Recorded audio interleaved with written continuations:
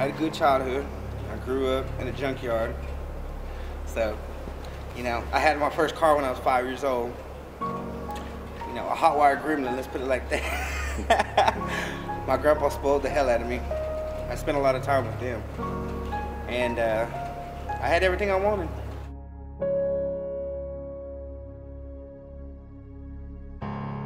You know, I think I was 13 when I first started messing around with guys.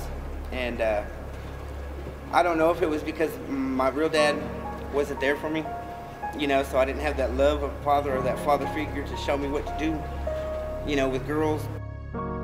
When I found out that I had HIV, you know, and I didn't know where I got it from, and that kind of ended that lifestyle. So, you know, that person died, you know, and I think I'm still getting over the fact that that person has died. I still crave it, but I know that I can't do that to somebody else. I can't go out there and give it to somebody else. You know, even if we use protection or whatever, anything could happen.